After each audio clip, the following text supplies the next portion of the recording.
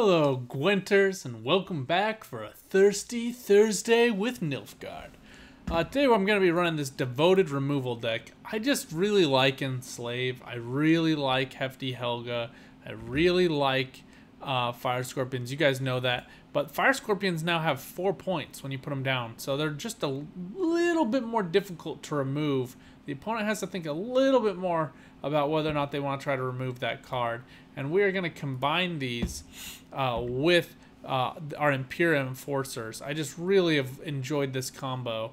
I've changed the previous version of this deck.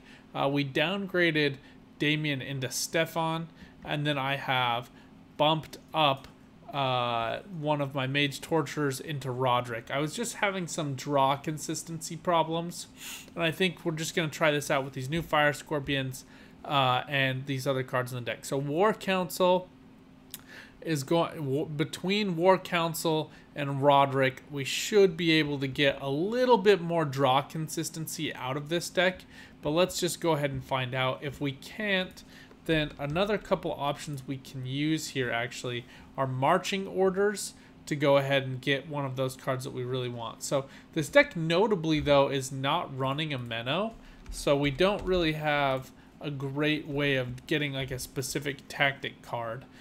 You could instead swap out War Council, but the War Council is just such high value for my Helga. I think of it similarly as like the Boom Knights, the Fallen Knights, using that excommunication to remove a unit, then play another card, and I've often been able to chain that into like 3 crime cards, where you can like play Congregate after that to get the spawns, plus that end up being 3 crime cards. It just is like 9 points of boost to just one knight in one round. So very similarly, that card I found the same value out of. So let's jump into a game. A lot of people are complaining about Nilfgaard's not as good anymore, and I'm tired of hearing them whine, so we're just going to jump in and show you guys what we can do with Nilfgaard. I think I am not so much in love with the state of the game whenever it comes down to who has the best removal. I would rather play a game where it's like, it's just a little bit more tactical, if that makes sense, where I have to like actually think a little bit more. You know, the Skellige removal is just so obtuse. It just makes it so it's just not that much of a thinking game anymore, and I really have enjoyed the thinking aspect of this game over the years. So decent number of tactics here. I think the biggest ones we'll want to change out. Experimental Remedy is just better in the next round. I like to have 1 Fire Scorpion at least, and then we'll leave the rest of these except for Mage Torturer. We don't have anything that works well with her. And I really want to try to get Coup de Grace, so we'll cycle back in Tourney Joust. Alright, so we don't get it, and that's fine. So they have a 6-point Parasite removal. They can also play like Predatory Dive. So there's a bunch of stuff they can do to kind of wreck our lives. So we're going to just lead out with a Magnet-Evasion. There's nothing here is really row-locked per se, so Magnet-Evasion should be just fine for us. And we'll save this Crystal Skull to play onto this Fire Scorpion. And then we'll try to carry over Hefty Helga into another round. Treason can find a lot of value against monsters. Alright, so yeah, this is I'm almost certainly up against an Ethereal deck, which is fine. We're going to go ahead and proc that. I really like the new rework on Crystal Skull of giving the Veil, so it can prevent the poison, prevent the lock. It does give it status, but I'm not really worried about him playing something that's going to wreck me that way. Alright, so this is a problem with playing a blue coin deck. Helga should still get us good value here. Enslave is really good against Ethereal though, because you can just go ahead and steal their Ethereal. And then between Helga and Tourney Joust, she's gonna go ahead and get some real value here. So we'll put up our Tourney Joust onto Helga just to keep her alive. She gets another 2. She gets another 2 damage from that charge, and she's up to 8 points. So we're in a decent spot. Not amazing, but certainly not bad. Yeah, Joachim, we kind of got poor draws here with these other options, but it would be nice to... Oh my gosh.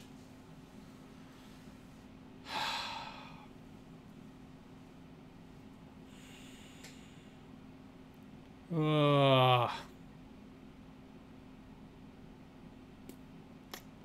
This is what I'm talking about. This is what I don't like about the state of the game right now. It's just so much removal. I mean, look at this. Boom, boom, boom, boom. All removal. I mean, Arc Spore, I guess, is just 2 damage, but 2 predatory dives in a deck. It's just kind of gross to me. I don't really understand why you'd want to do that. I mean, I kind of want to just like push him out of this round. Let's go ahead and make him go first. Let's play on red coin. I mean, we're gonna have to play on blue coin in final round, but I'd rather do that.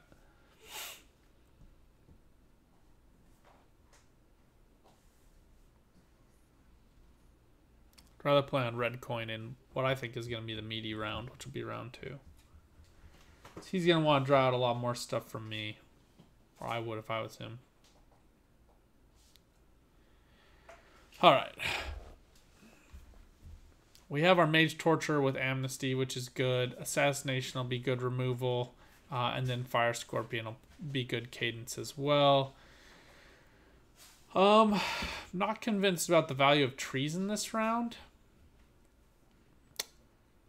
It could be good in final round, but we're going to go ahead and put it back. Experimental Remedy.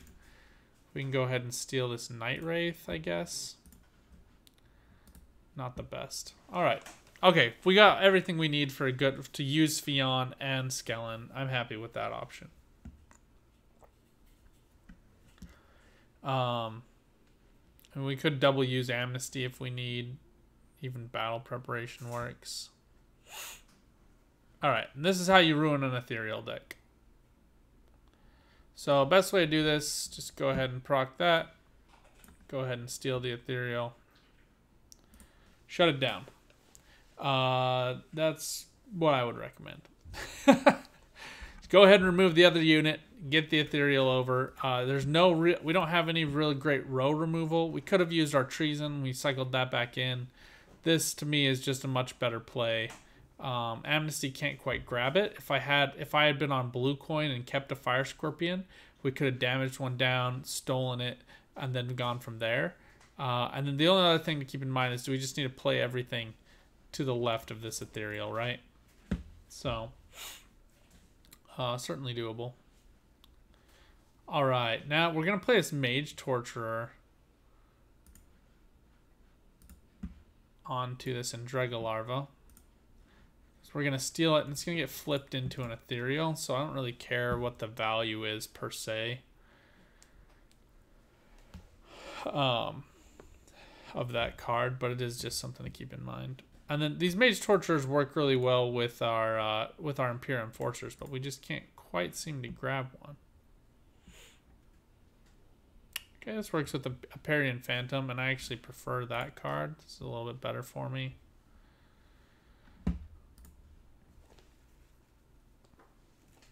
And Devotion's proc for us too, because our deck is Devotion. Alright, here comes his removal.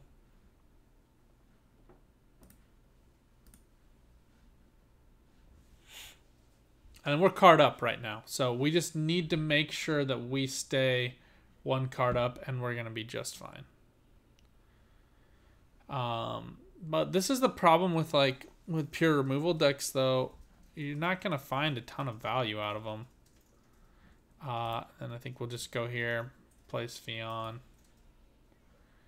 And we'll go ahead and boost up Fionn too. And I'm just gonna save these charges. I just wanna put the dog in the ground. No questions asked. Don't really want to have to mess around with it. Aperian Phantom isn't gonna really find great value. If you had a Purify, then maybe it would, but I doubt he's gonna find that. Then we'll use Skellen here. He's just gonna replay Battle Preparation, but it's more than 0. It's more than 0 points, so it works out for us. Yeah, we'll go ahead and play him. And then our units, so it has to be someone who's not an agent, right? Top unit from your deck and boosted by 8. I used to say top non-agent deck, so I guess they've changed that. But anyway, it's going to be one of these 3 cards if and when we need to play that. So we're up by 3. He doesn't. This is a passive engine that gets him 1 point every turn.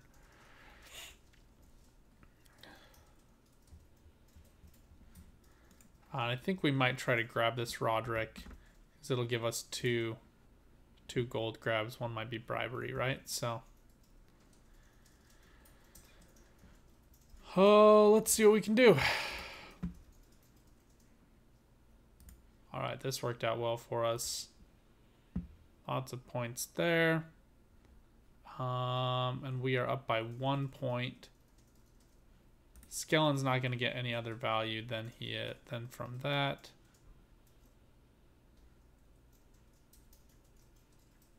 Let's go ahead and boost Enforcers, give them armor.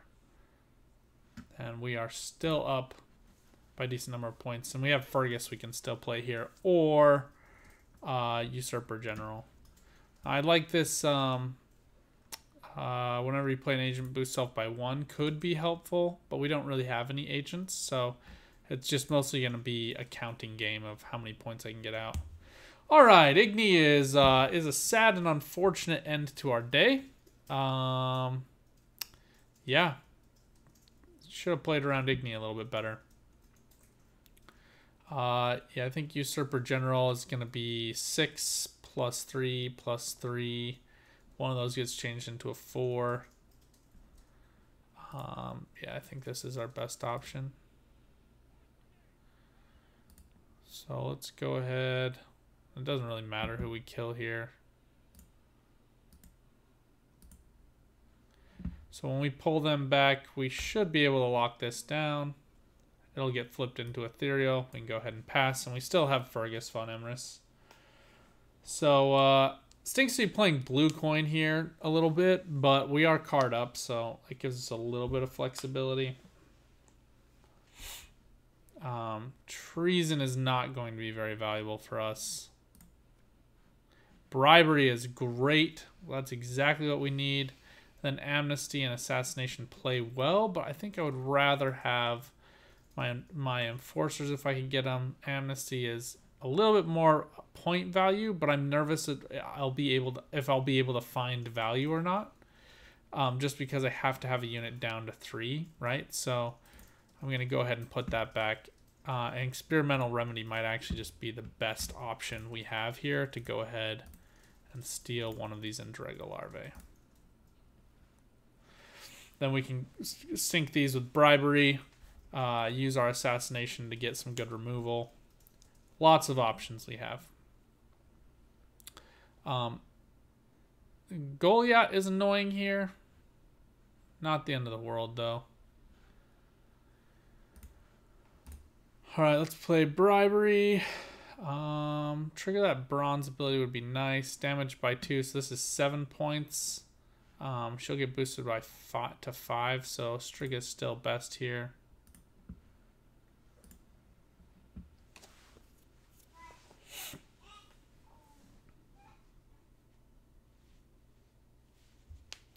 Then Fergus playing for 7 is going to just be really valuable for us.